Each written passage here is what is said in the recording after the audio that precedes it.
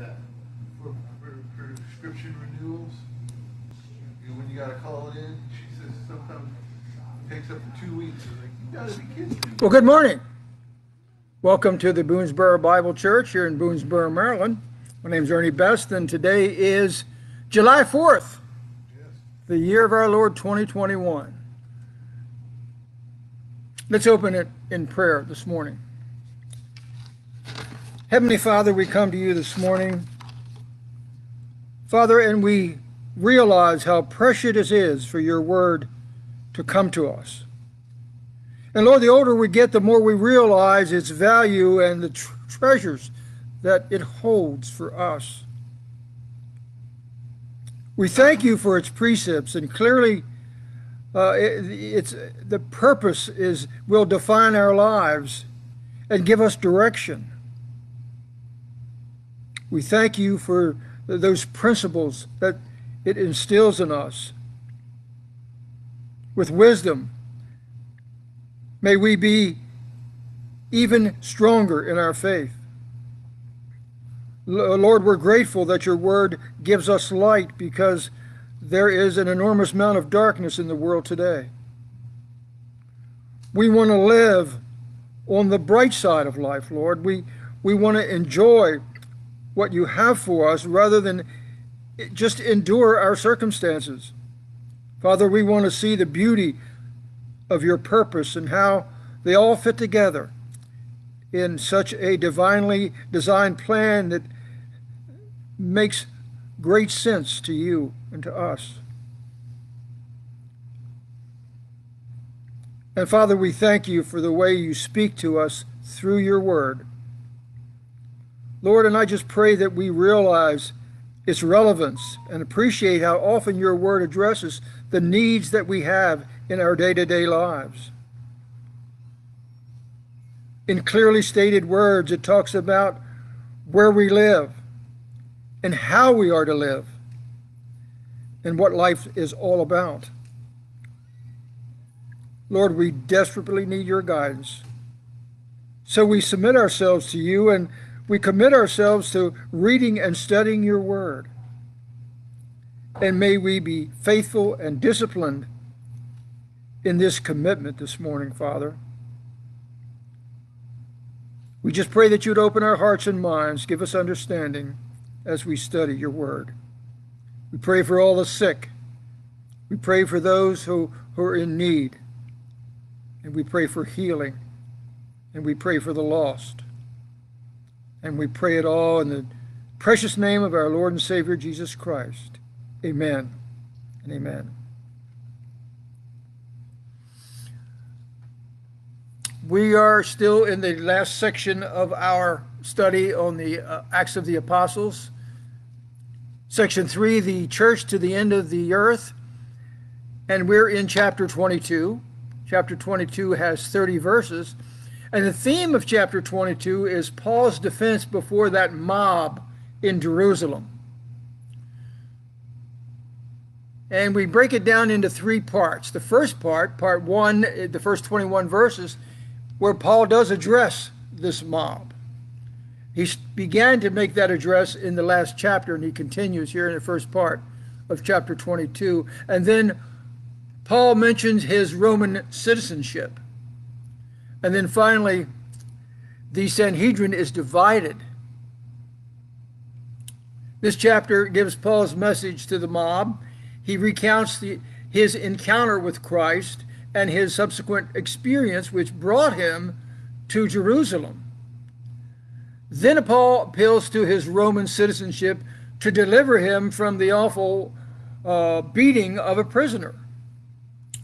Let's listen to Paul. Here is a great message of the Apostle Paul in his address to the mob in Jerusalem. Verse 1, he says, "Brethren and fathers, hear my defense before you now."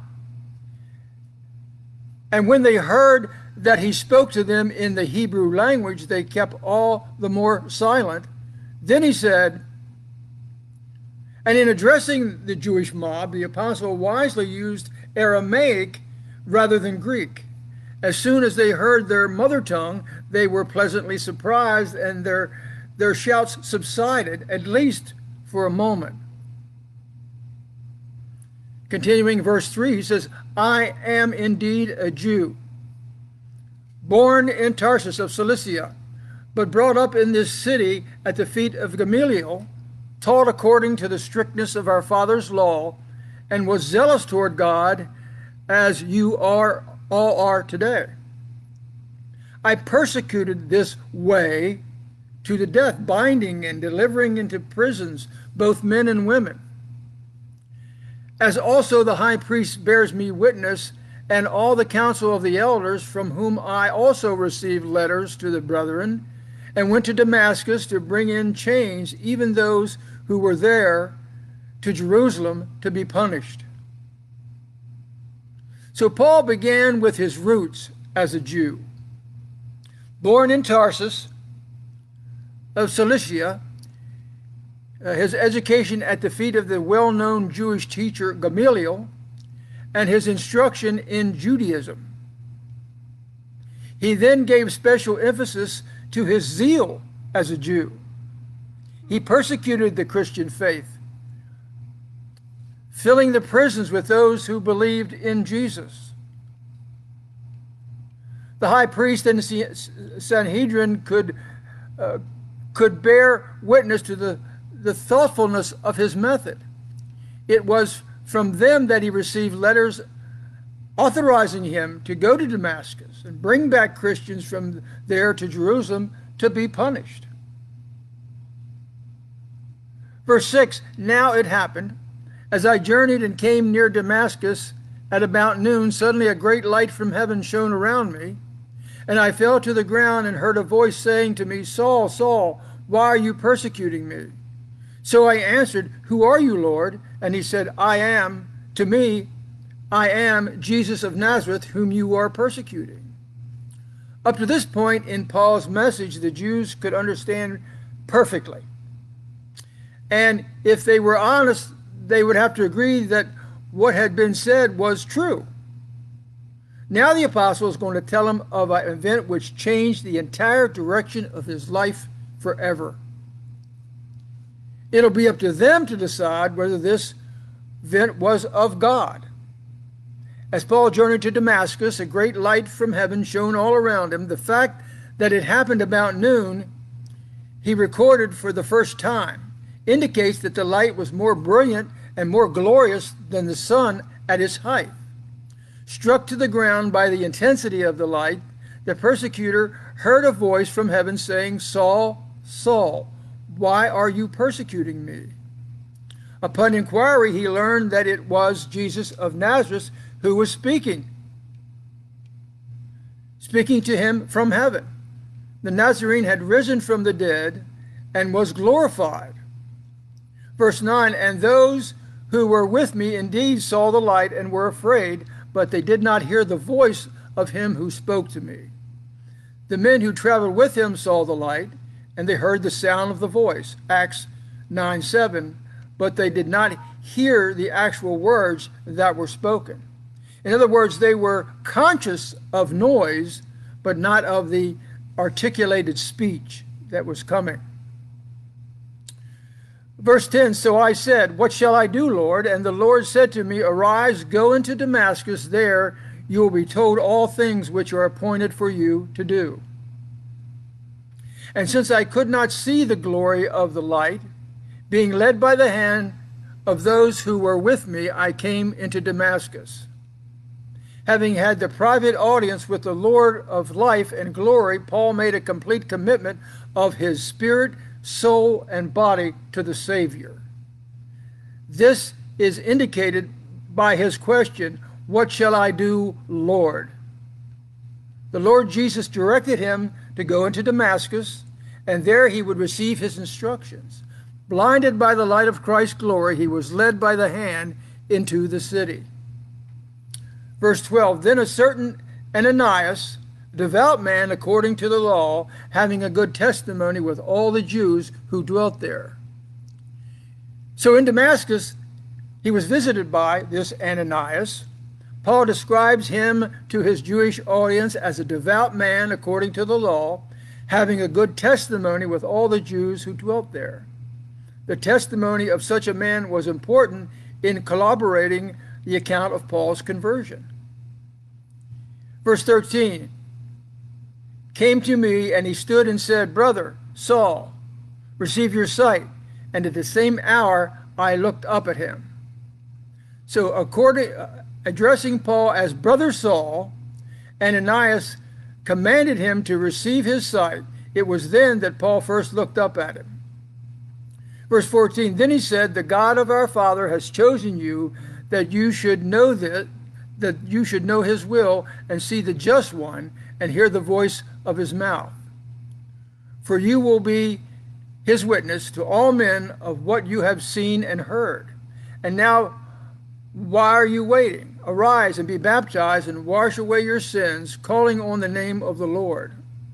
In verses 14 through 16, we learn for the first time that Ananias said to Paul, the God of our fathers has chosen you that you should know his will and see the just one and hear the voice of his mouth, for you will be his witness to all men of what you have seen and heard.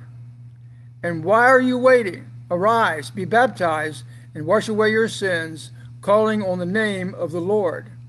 Several points of interest, I think, of importance should be noted in these verses. First, Ananias stated that it was the God of our fathers who had ordered the events on the road to Damascus. If the Jews were to oppose and resist what had happened, they were really fighting against God. Second, Ananias told Paul that he would be a witness for the Lord to all men. This should have prepared the Jewish crowd for Paul's announcement that he had been sent to the Gentiles. And third and finally, Paul was told to arise, be baptized, and wash away his sins. Verse 16 has been, I think, misused to teach baptismal regeneration. It is possible that the verse only applies to Paul as a Jew who needed to disassociate himself from his Christ-rejecting nation by water baptism. A simpler solution based on the grammatical construction of the original is as follows. Unlike the King James Version, which punctuates as if there were 4 items in a row on the same level, the New King James, following the original, pairs the first two items and the second 2 items. In the Greek, there is a definite verb modified by makes it practical in each half of the verse. A literal rendering would be, having arisen, be baptized, and have your sins washed away by calling on the name of the Lord Jesus. This last clause is supported by the general biblical teaching of Joel 2:32, Acts 2:21, and Romans 10:13. In verse 17 it says, now it happened that when I returned to Jerusalem and was praying in the temple, that I was in a trance, and saw him saying to me, make haste and get out of Jerusalem quickly, for they will not receive your testimony concerning me. So I said, Lord, they know that in every synagogue I imprisoned and beat those who believed on you. And when the blood of your martyr Stephen was shed, I also was standing by, consenting to his death, and guarding the clothes of those who were killing him. Then he said to me, depart, for I will send you far from here to the Gentiles. Now, for the first time, we learn of an experience Paul had toward those to the close of the first visit to Jerusalem after his conversion. While he was praying in the temple, he fell into a trance and heard the Lord commanding him to get out of Jerusalem quickly, because the Lord would not receive his testimony concerning Christ. The people would not receive his testimony concerning Christ. It seemed incredible to the apostle that his own people would refuse to listen to him. After all, they knew what a zealous Jew he had been. Now he had imprisoned and beaten the disciples of Jesus, and how he had even been an accomplice in the murder of Stephen. But the Lord repeated his command, "Depart, for I will send you far from here to the Gentiles." Now we move to section 2 in your outline, Paul's Roman citizenship, verses 22 to 29. Verse 22, "And they listened to him until the words, and then they raised their voices and said, 'Away with such a fellow from the earth, for he is not fit to live.' Then as they cried out and tore off their clothes and threw dust into the air." So at this point, the Jews had been listening to Paul quietly, but his mention of going to the Gentiles with the gospel aroused insane jealousy and hatred. Chanting furiously in wild disorder, they cried out for Paul's life. Verse 24, "The commander ordered him to be brought into the barracks and said that he should be examined under scourging so that he might know why they shouted so against him. And as they bound him with thongs, Paul said to the centurion who stood by, 'It is awful for you to scourge a man who is a Roman and uncondemned.' When the commander saw them in their mad frenzy, he concluded that Paul must have been guilty of some very serious crime. Apparently, he could not understand Paul's message since it was given in Aramaic. So he determined to extract a confession from the apostle by torturing him. He therefore ordered his prisoner to be brought into the barracks and bound with thongs and ordered to be scourged. As these preparations for the scourging were moving ahead deliberately, Paul quietly asked the centurion if it was legal to scourge a Roman citizen when he was uncondemned. As a matter of fact, it was unlawful even to tie up a Roman citizen before his guilt had been proven. To scourge him was a very serious offense. Verse 26, when the centurion heard that, he went and told the commander, saying, "Take care what you do, for this man is a Roman." The centurion quickly went and told the commander to take care what he did to Paul, because he was actually a Roman citizen. Verse 27, then the commander came and said to him, "Tell me, are you a Roman?" He said, "Yes." The commander answered, "With a large sum I obtained this citizenship." And Paul said, "But I was born a citizen." This brought the commander to Paul in a hurry. On inquiry, he learned that the apostle was indeed a Roman citizen. And there were 3 ways to become a Roman citizen in those days. First, citizenship was sometimes granted by imperial decree as a reward for service rendered. Secondly, it was possible to become a Roman by birth. This was the case with Paul. He was born in Tarsus, a free city of the Roman Empire, and his father was a Roman citizen. And finally, it was possible to purchase citizenship, often at a very high price. Thus, the commander had obtained his citizenship by paying a large sum. Verse 29 says, "Then immediately those who were about to examine him withdrew from him, and the commander was also afraid after he found out that he was a Roman, and because he had bound him."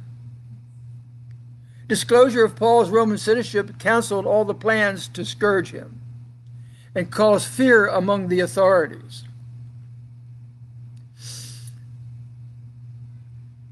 Section 3 in your outline, the Sanhedrin is divided over this whole thing.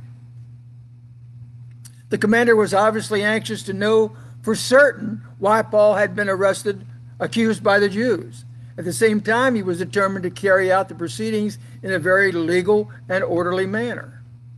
Therefore, on the day after the mob scene in Jerusalem, he had Paul taken out of the prison and brought before the chief priest and the Sanhedrin. The captain finds that he was a remarkable man.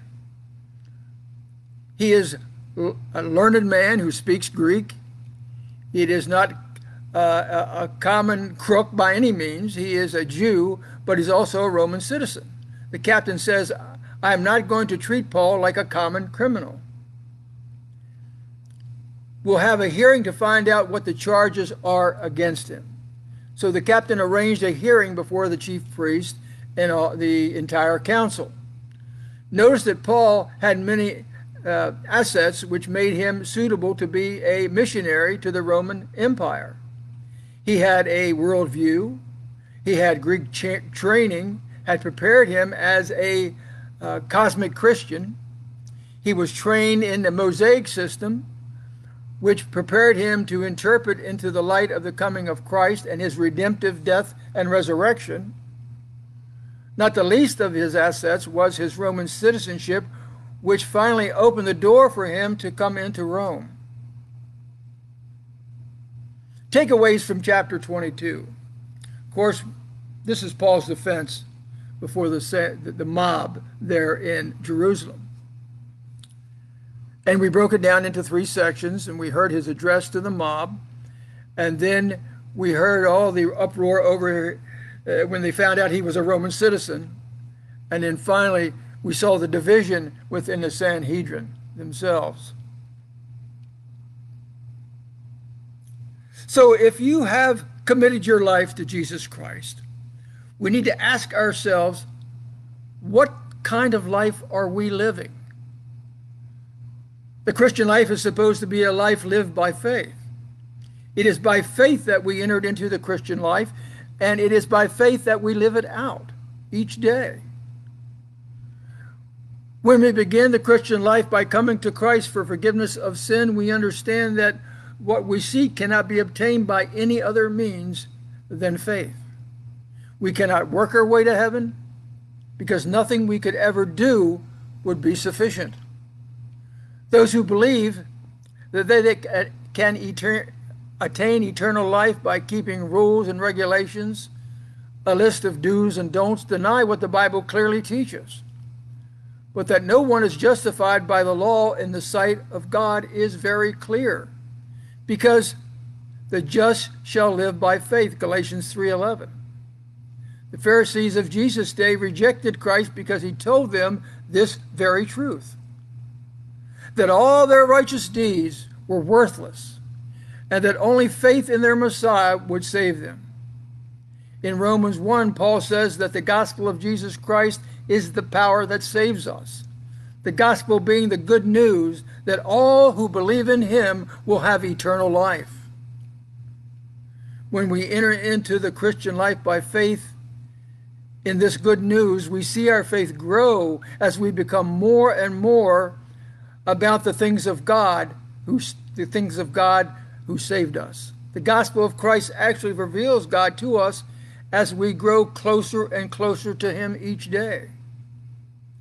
Romans 1:17 says, "For in the gospel of righteousness from God is revealed in a righteousness that is by faith from first to last, just as it is written, the righteous will live by faith."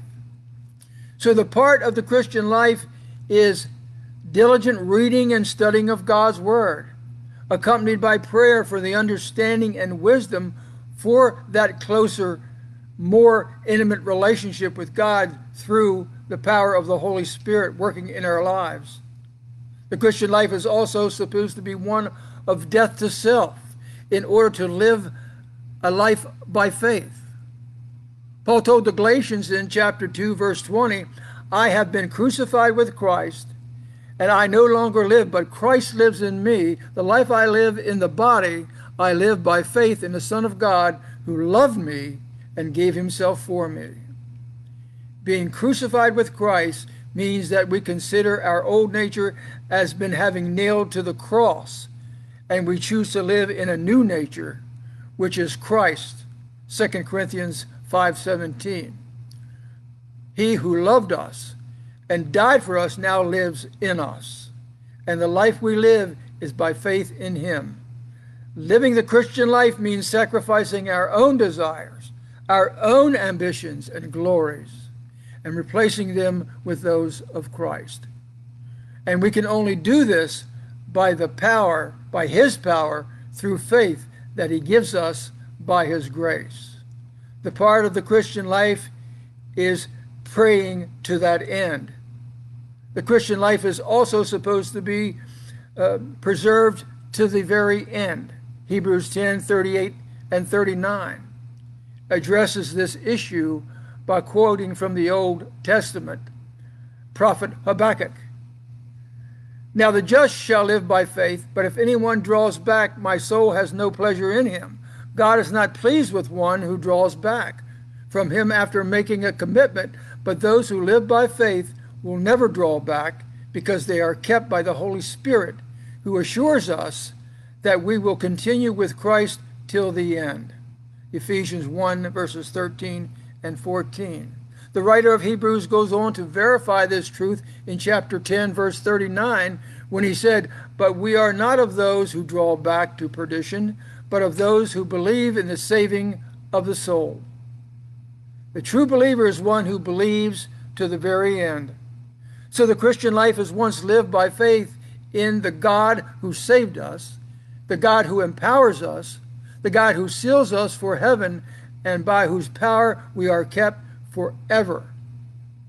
The day-to-day life of faith is one that grows and strengthens as we seek God in His Word through prayer, as we unite with other Christians whose goal of Christ-likeness is similar to our own. Let's close in prayer. Heavenly Father, we thank you for your word. We thank you for this day, Father. We pray that your word has touched hearts this morning, Father. And we pray that through your Holy Spirit they are drawn to you, Father. And Lord, we just pray that they will repent and turn away from their sin and in faith turn to you as their Lord and Savior. And Father, we give you glory and we give you honor and we thank you for this day, and we just pray that you will be with us and guide us and direct us in all things. And we pray it in Jesus' holy and precious name. Amen. Next week, chapter 23, 35 verses. And this is Paul's defense before the Sanhedrin. He continues. In the first 10 verses, as we saw in the last chapter, the Sanhedrin is most definitely divided. And then in verses 11 through 22, there's a plot developed against Paul. And then thirdly, Paul is sent to Felix in the last few verses. So thank you for tuning in today, and just remember to tune in at 10:30 this morning as Pastor Allen brings the morning message. And Pastor Allen is still in the book of Luke, chapter 6, verses 27 through 36, and the subject of his message this morning is forgiveness. And continue to read God's word and commit it to your heart, Lord. And if you know the Lord is your Savior, tell somebody else about the Lord Jesus this week.